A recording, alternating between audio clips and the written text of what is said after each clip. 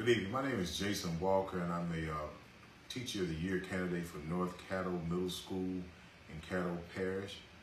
The education issue I'm most passionate about is the rising lack of interest in high school graduation and its relationship to our children being deprived of their childhood. With the recent invasion of COVID-19, our world has to combat the effects through the use of quarantining. The lack of social interaction alone has had a drastic effect on many of our children, especially those in low socioeconomic groups. Many of these children had little to no access to learning materials during mandatory periods of quarantine. And this has been true for the same students during periods of quarantine during school for the past year. For many of our students in these situations, educational deficits have become worse and added further skepticism to the legitimacy of the pursuit of education, removing the childlike attribute of hope.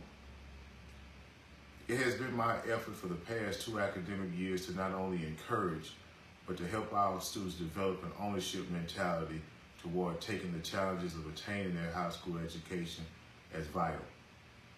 They have an opportunity to be a part of the solution to the question, what do we do now? Thank you.